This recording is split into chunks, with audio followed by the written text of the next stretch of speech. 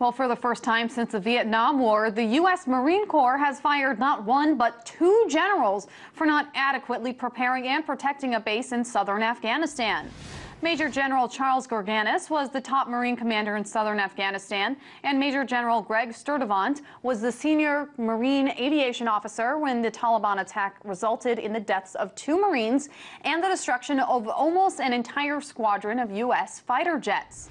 It happened back on September 14th of last year at Camp Bastion, a British-run NATO airbase in Helmand province that lies right next to the U.S.'s Camp Leatherneck.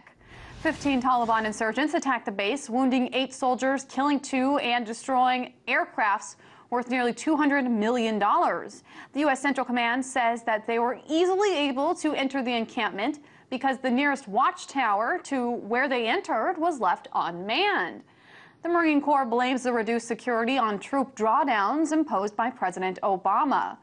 Over just a 6-month period, the number of troops that General Gorganis' command was actually reduced from 17,401 to 7,400. The area his troops were responsible for spanned roughly 36,000 miles.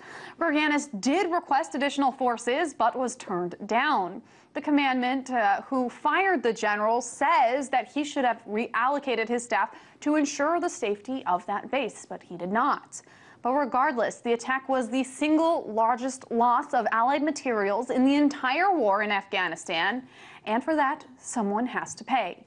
This time, it's 2 generals.